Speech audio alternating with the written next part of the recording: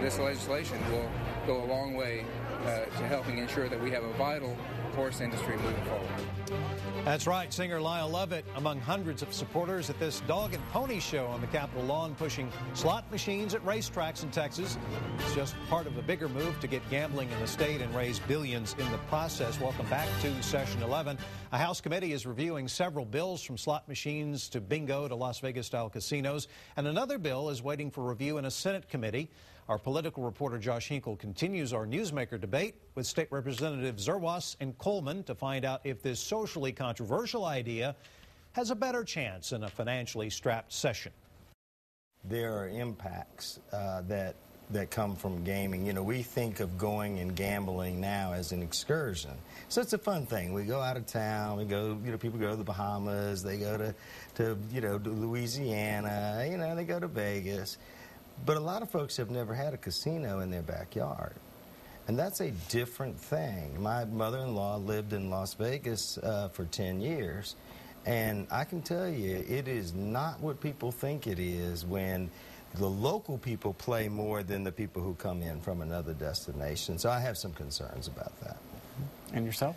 Yeah, I'm supportive of the VLTs and the horse tracks. I have a lot of people involved in the horse industry out in my district, and they've made their voice very well known to me. And my conversations with people that are in the horse racing industry is that unless we can really generate a higher purse out there, we're going to see really the horse industry leave the state of Texas. And I think that would be a tragedy, frankly. And so if the VLTs at the horse track are the answers, then I'm supportive of that. With casino gambling, I have some of the same reservations that Chairman Coleman has on this. I think that I know lots of people that enjoy, you know, some gaming periodically, and they enjoy part of the travel to a different place to enjoy that gaming. And so I'm not certain that it would bring the same spirit if we had it in our backyard. But I could also be convinced that there are certain parts of the state, like Galveston or some of the others, that might benefit from that, where they are kind of destinations on the coastline, if you will, that people will be willing to travel to and to enjoy that.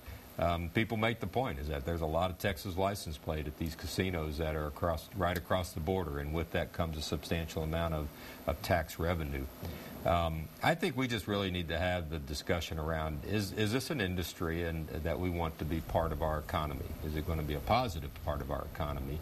And let's have that discussion and debate and see where it all falls out. I think so, too. I think we need to be careful in this current economic time that we're in, is getting too caught up that this is going to be the panacea for our economic woes. Well, it won't be.